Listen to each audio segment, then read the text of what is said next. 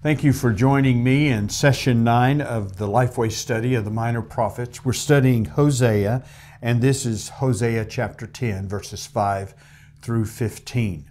The lesson title is The Sin Harvested, and the lesson summary statement is God's judgment will be experienced by those who reject Him. I've written on the board, as the class comes in, this statement from Thomas Jefferson: I tremble for my country when I reflect that God is just. That is setting the tone for the lesson that's coming up. And to begin the lesson, I'm going to ask the class, suppose that all you knew about the lesson was the lesson title, The Sin Harvested. What would be some of the truths that you would anticipate the lesson is going to cover? And so I'll solicit responses from them. Things like the title speaks of consequences because it's talking about a harvest. It's talking about sin and sowing sin. I might even ask them the question, you notice the title, it says, The Sin Harvested.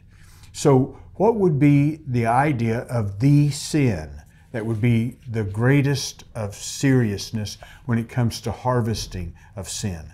And of course, the lesson points out it's rejecting God.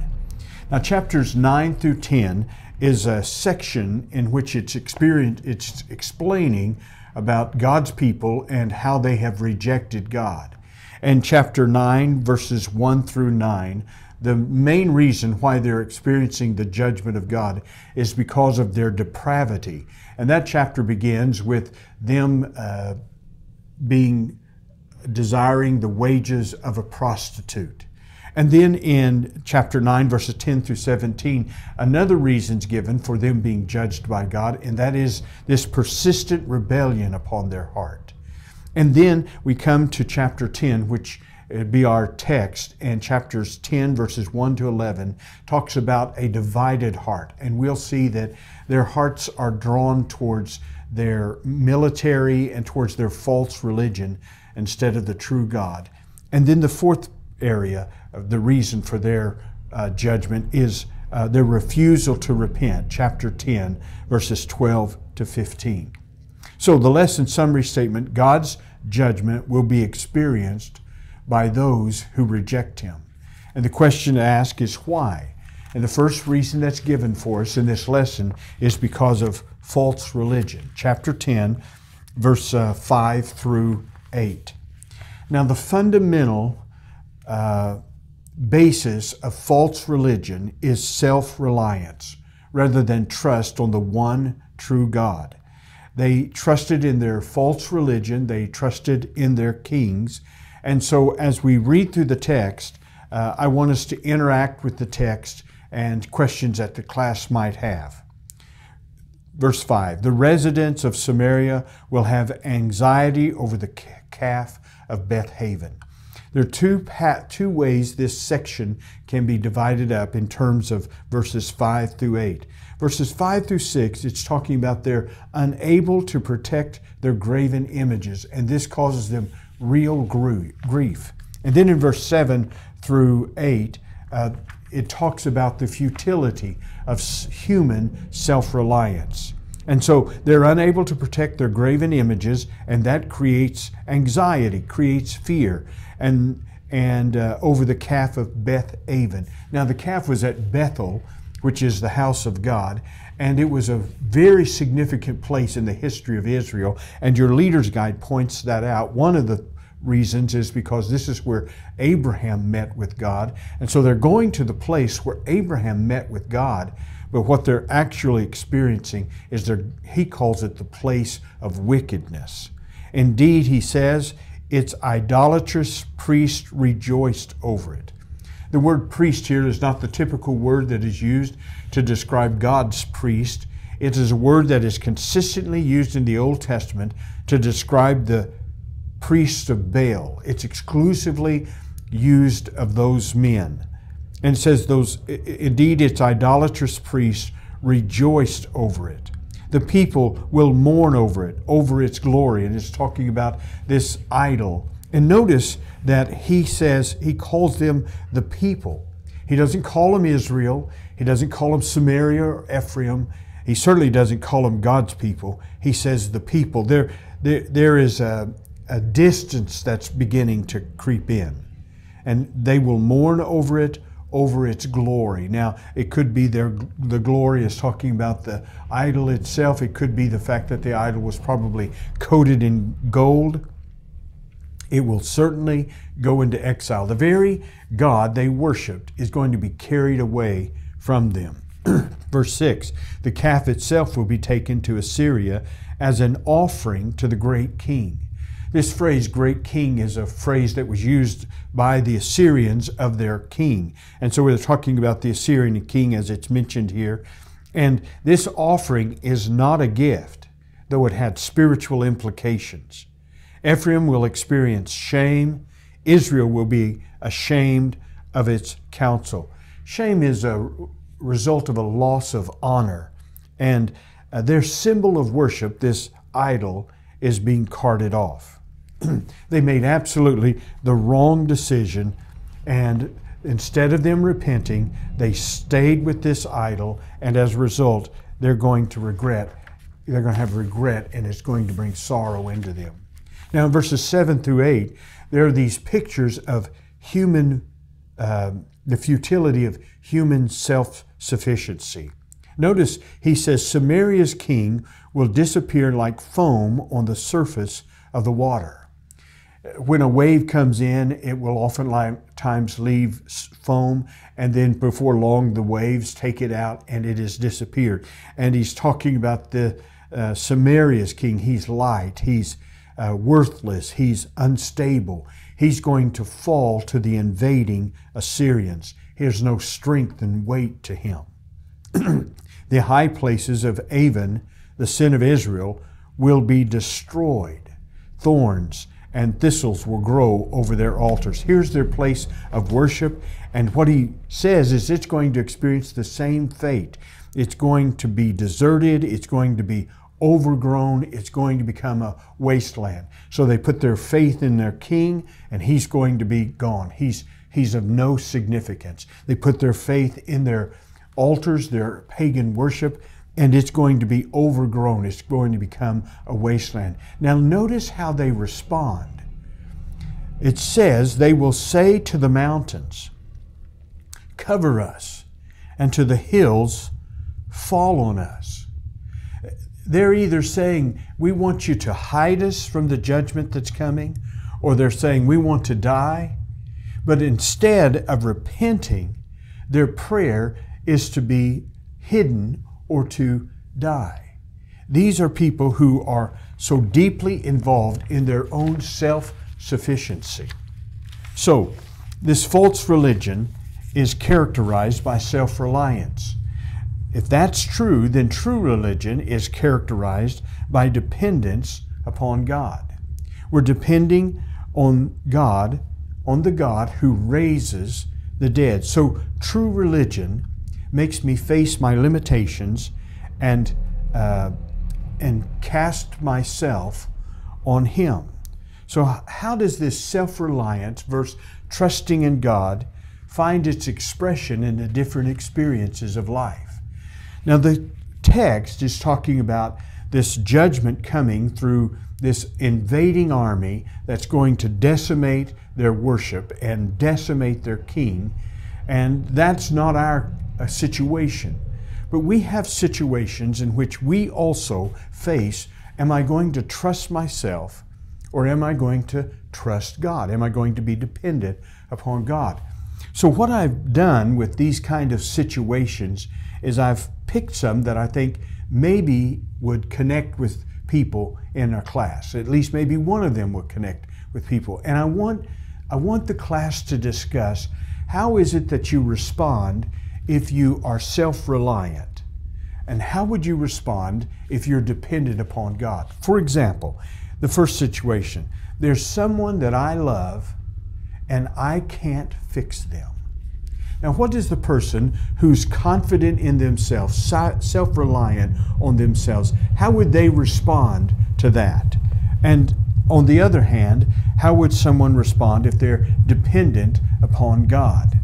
By the way, we are not performing this at an airport with a helicopter landing, in case you can hear that. We happen to have some construction work going on outside. Forgive me if that interferes with the sound. Someone I love that I can't fix. What is the response of someone who's depending upon themselves to fix that person, as opposed to someone who's trusting in God to deal with that person? Second situation, how about old lingering wounds that I can't heal? How does someone respond who's self-reliant? How does someone respond who's depending upon God in that matter? A third occasion, an aging process that I can't reverse. I'm seeing that in some of our older members of our church. They have gotten to a point and they've really seen a decline in their health. What would be the response of someone who's depending upon themselves as opposed to someone who's depending upon God? Two more examples. A cold marriage that I can't unthaw. What would it look like for someone who's self-dependent? What would it look like with someone who's trusting God? And the last one is my own heart. I can't change my own heart. And so I'm wanting that kind of conversation to take place. What is happening is he says false religion. That's the title. But the issue that's fundamental to false religion is self-reliance. And self-reliance keeps us from turning to God. And self-reliance causes us to reject God. Which religion do you approach with life? False religion or dependence upon God? The second point is a misplaced trust, and that's verses 9 through 10. And as we read this passage, these two verses, I want the group to listen for the consequences of Israel's sin. Israel, you have sinned since the days of Gibeah. They have taken their stand there. Will not war against the unjust overtake them in Gibeah? I will discipline them at my discretion. Nations will be gathered against them to put them in bondage for their double iniquity. So I'm wanting the class to tell me, well, what are the consequences? And I might ask, what did your commentary, your personal study guide, tell you about Gibeah? And they can find that on page 85 and 86 in their personal study guide. It's another opportunity to reinforce the idea of studying the lesson before they come. And then you can talk about Gibeah. And what he's doing is he's saying there was an event that happened in the past that revealed Israel's rejection of God. And that past event is still being projected today in God's people. He talks about the fact that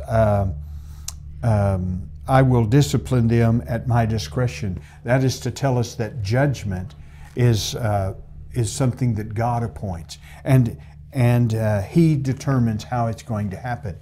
In the story of Gibeah, it was the other Israelite tribes that brought judgment on the tribe of Benjamin. But what's going to happen here is He's going to bring other nations that will bring judgment against them. This idea of double iniquity has about as many interpretations as there are people in your class. It could mean then as it is now. It could mean just a double emphasis upon evil. It could be, as your leader's guide says, a reference to their foolish apostasy and their smug trust in their military establishment instead of their trust in God. But the point of it is they are resistant and rejecting of God. Now, I want to leave, I want to look at that list that we've made of the consequences, and it will be an ugly list. It will be a frightening list. And this gives us an opportunity to interact with the text. Misplaced trust means your trust is directed toward the wrong thing or the wrong person. Israel faced judgment because of misplaced trust in false gods and in their military. So what was Israel's view of God? Because they had a misunderstanding of God.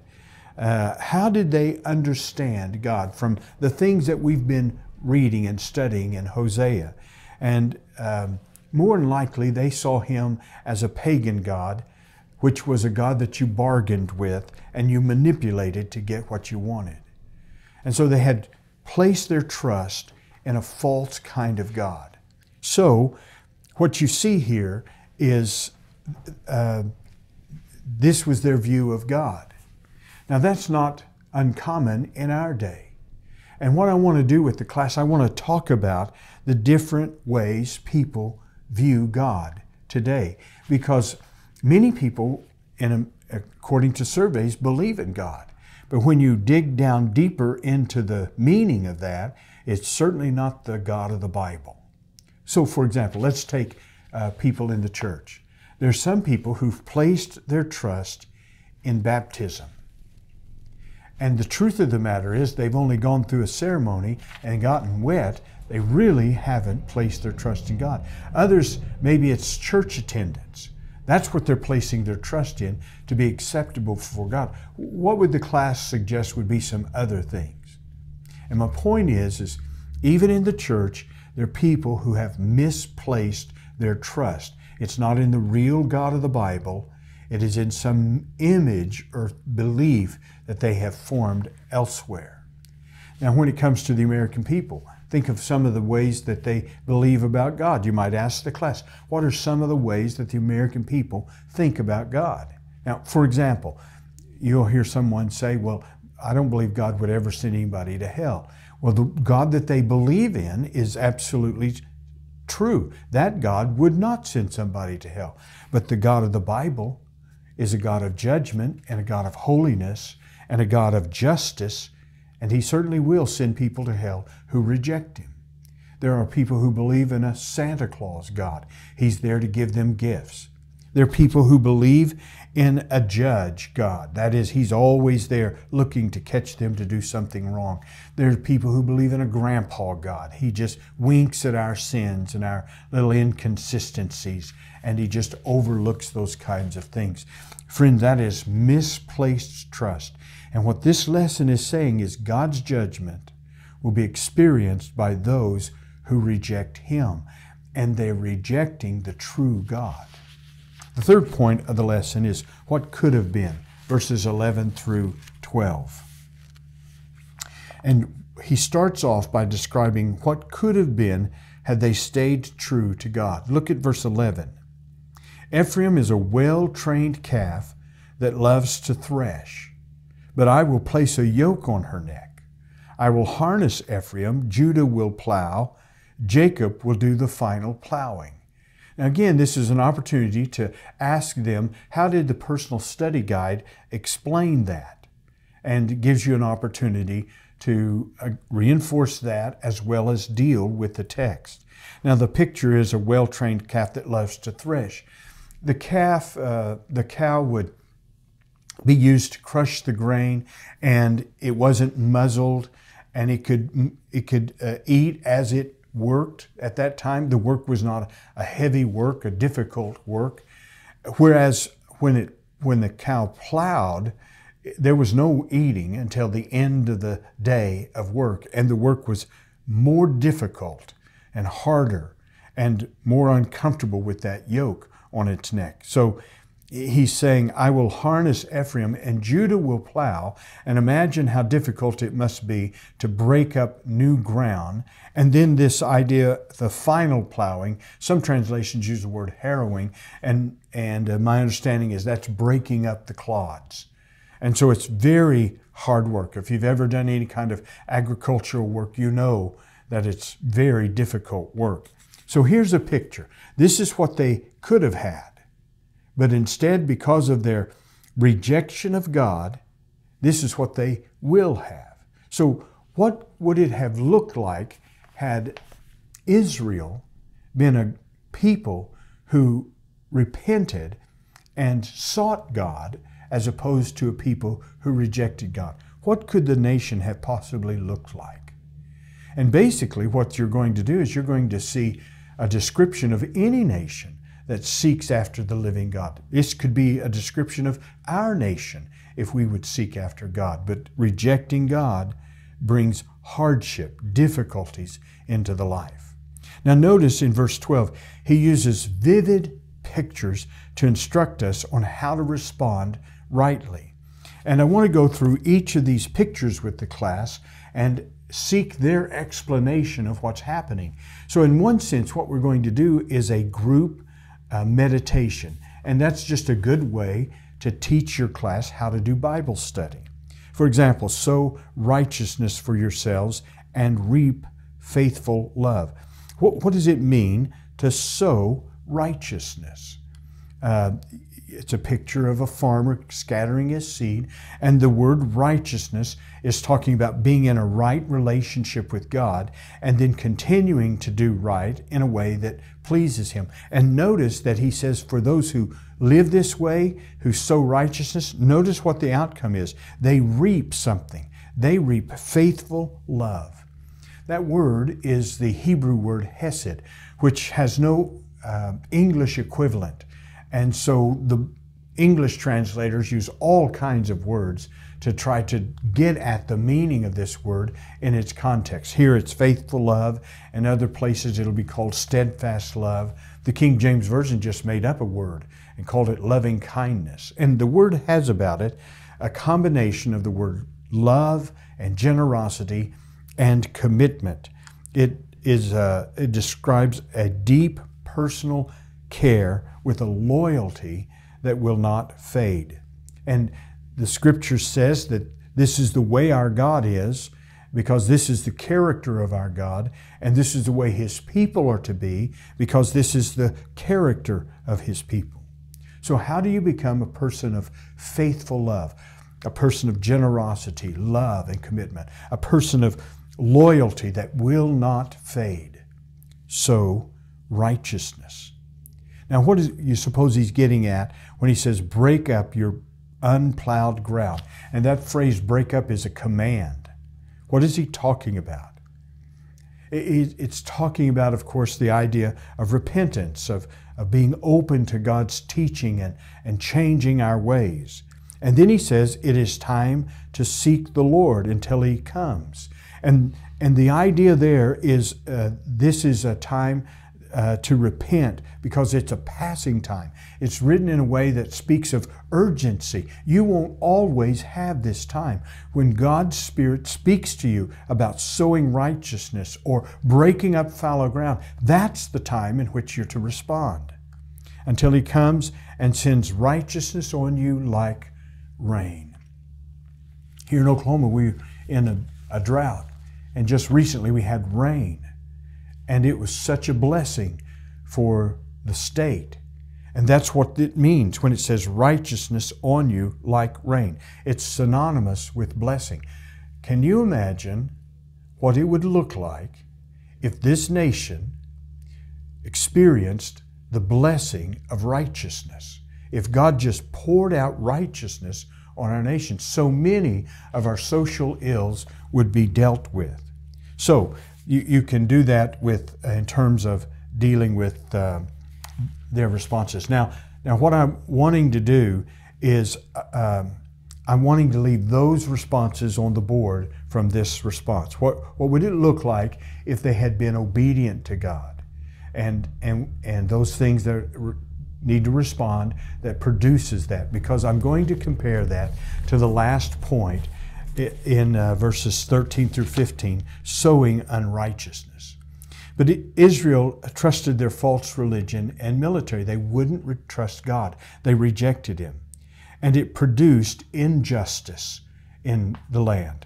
And now they're going to face judgment. So as I read through this, look at the contrast that verse 13 through 15 is in contrast to verse 11 and 12. And you'll read through that, and you can just list the things out to the side that's going to happen to the nation because they continue to reject God. Now, after we've done that, I want to come back to this idea of accountability. Where do we see accountability practiced today? Well, one is in sports. If a coach doesn't win, he's held accountable for that regardless of the quality of his athletes. If an athlete doesn't perform as he is expected, then he'll be put on the bench and somebody else will take his place. So we see accountability practiced in sports. How about in politics? We're in the political season right now, and some politicians will be replaced by other people. They've been held accountable by the voters. How about report cards?